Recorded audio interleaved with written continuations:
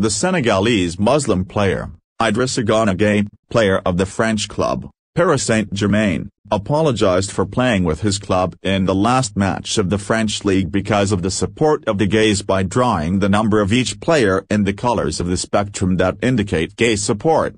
Yan. The player did not object, did not attack, and did not offend anyone. He only politely apologized for participating in a match that would support something that contradicts the teachings of his religion.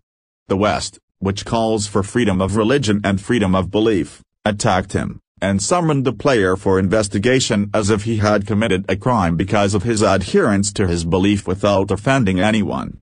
The Muslim player Idrissa is now threatened with the termination of his contract with the club as a punishment for his position, and his position may cause the Frenchman to end his football career.